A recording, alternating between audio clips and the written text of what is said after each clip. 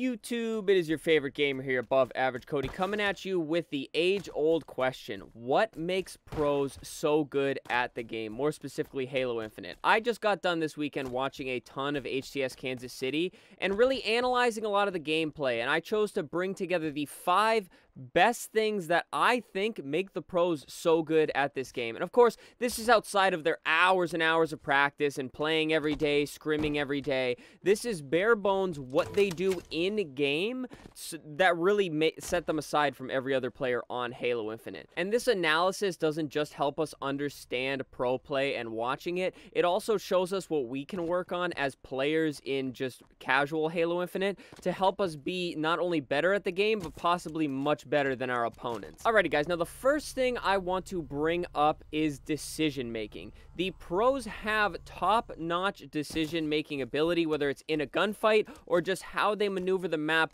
with their team. One play I saw them do a lot on this map, specifically live fire, is the way they gain intel. And now it's a way that I've never seen anybody in public matches do. One specific thing they did was they'd repulse up to sandbags, they'd get any info up here, and if it seemed like a hot area, they would just drop back and wait for the team to come help. The biggest thing is getting intel, and the decisions and the way they do that is just very impressive. More importantly, it's gunfights. When they take a gunfight, you could tell right away when they're going to back out of a fight. Like, if they put 2 bolts in this guy and see the whole team, they're out of there, guys. They are not risking a death. The decision-making around maneuvering the map and how they go about gunfights is just top-notch, and if you can learn that in your gameplay, it will not only help yourself be a better player, but it'll help your team win a lot more games, guys, because you are getting the intel, and not only that, you're not dying. Most people in pubs just die in every single gunfight, but you'll see the pros, they'll take a couple jabs, and then they'll skip out, because they know the bait and switch is coming.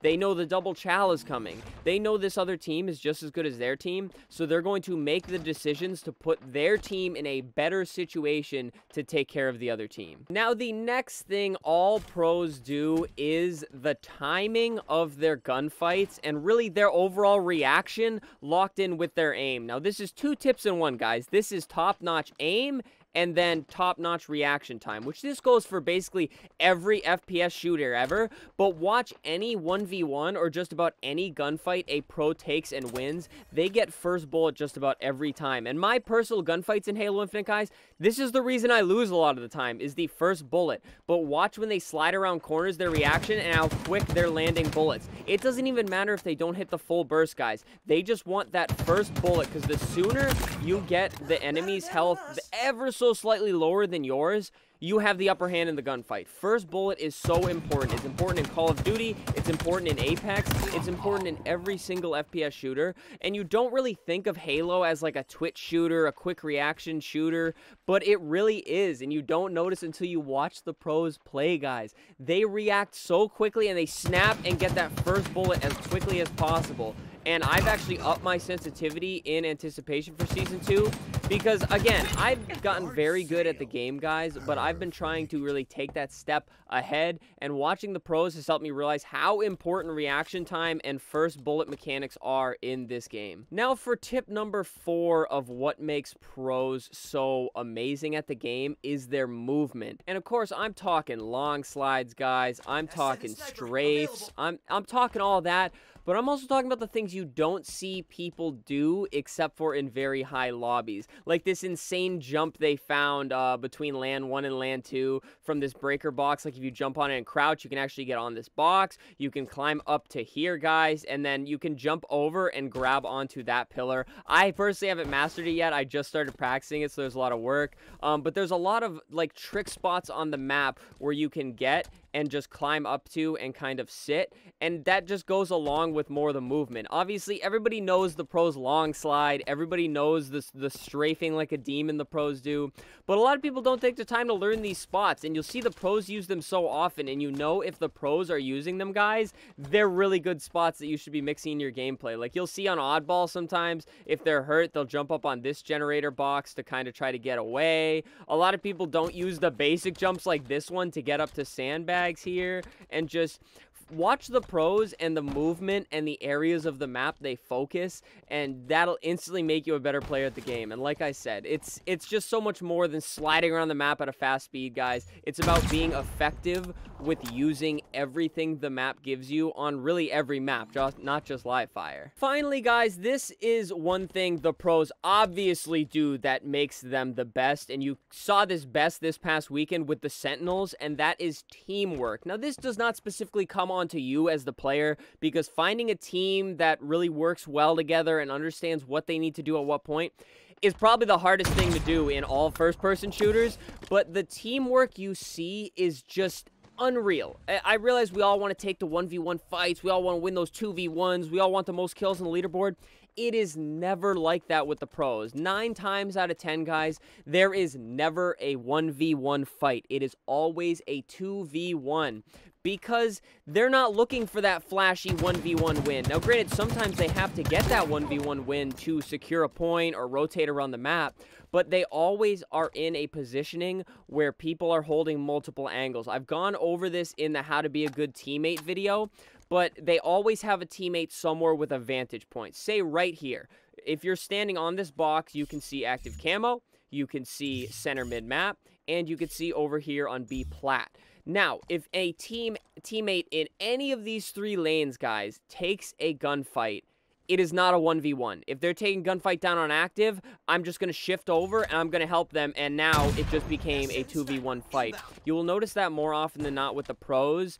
Either they're in the fight first and there's bullets coming from a different side of the map, or they're kind of just cycling over to help a teammate, and the teammate that's taking the 1v1 or the 2v1 will kind of just duck in and hide, and then their teammates will come over, and then bang, it's a 3v2 now, or it's a 2v2, which is just a much more fair fight.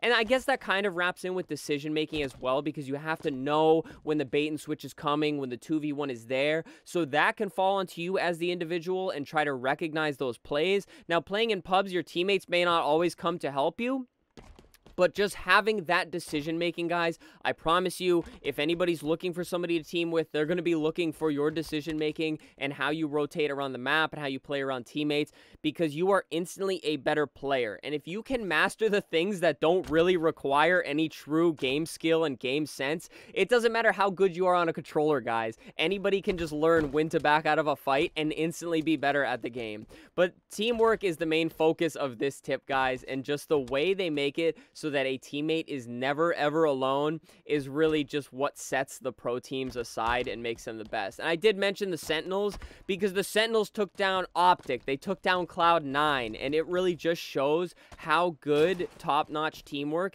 can take down a top-tier team, guys. Anybody can do it, any team can instantly become better.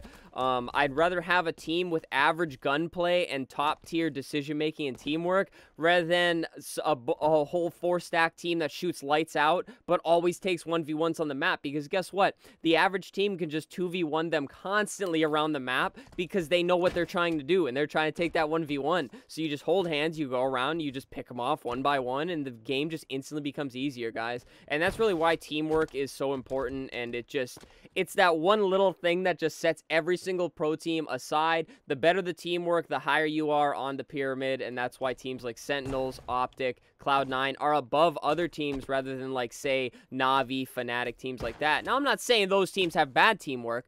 I'm just saying they could improve and take steps ahead, and that's what's going to get them into the upper tier, the S tier, if you will, of the HCS. But alright, guys, that was a lot of talking. Hopefully you took something away from this video, and even if you don't put anything into your gameplay, this also just helps you understand the HCS and kind of watch it better, not just know what's going on, but also what to look for, guys. You don't just have to watch the pros and go, oh, I can never do that. Watch them and take things away from their gameplay and try to put it into your gameplay, because I promise you guys, it's not always just running and gunning. There are simple little things the pros do that will instantly make you better at the game. But alright, guys, that is enough talking for this video. I hope you guys took something away from this. Please let me know down in the comments if it did help. Feel free to hit that subscribe button. We do a ton of Halo Infinite videos. With Season 2 out, guys, we'll be live streaming it nonstop this week, Wednesday, Thursday, Friday, Saturday.